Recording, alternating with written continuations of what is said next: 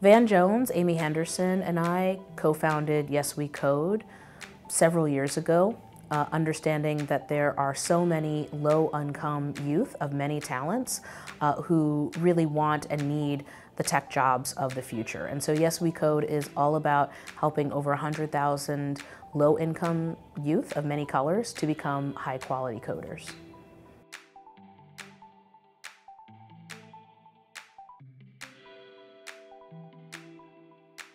Netroots Nation has changed a lot since that first yearly COS.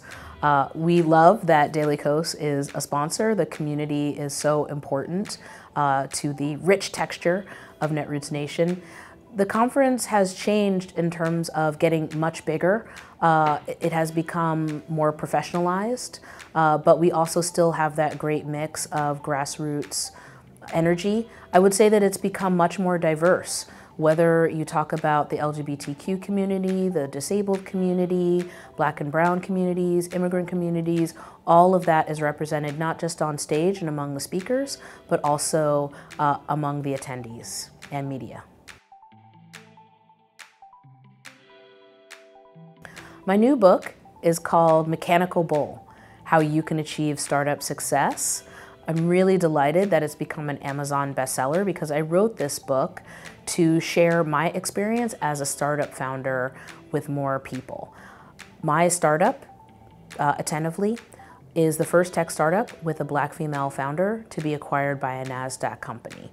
That was just in 2016, and I know that there are so many people with incredible ideas that can improve other people's lives, that are game-changing, but they don't really know where to start to take that idea, find a team, get it funded, and launch that game-changing startup. So my book has everything you need, plus a lot of personal narrative about how to get over that how to get over those speed bumps if you happen to be a woman or a minority or both and find yourself challenged in navigating the startup world.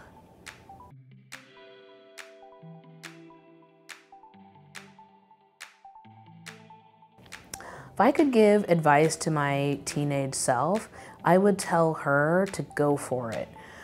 And also I would tell her that the job that you're going to have in the future doesn't even exist yet.